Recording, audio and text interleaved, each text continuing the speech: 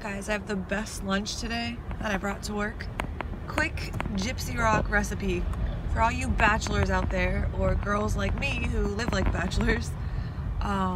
Really yummy, pretty healthy, and the easiest ever recipe. I have a few, but here's one. Get some chicken from produce, preferably like boneless, skinless chicken breast, but whatever, you can do chicken tenders or whatever. Throw it in the crock pot, dump in a jar of salsa.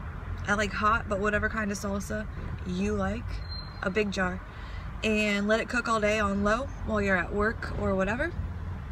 When you get home, sorry, trying to park. When you get home, take it out of the crock pot and shred the chicken with 2 forks, and it will have marinated in that salsa, so there will be like flavor and like peppers and tomatoes and whatever's in the salsa.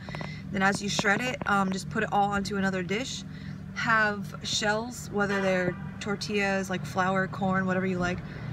Chuck the meat into the shells and put on whatever toppings you like, cheese, sour cream, or nothing.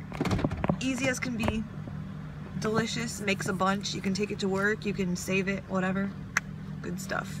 Learned that from another bachelor friend of mine, and it's a staple, so there you go. Bye, have a good day.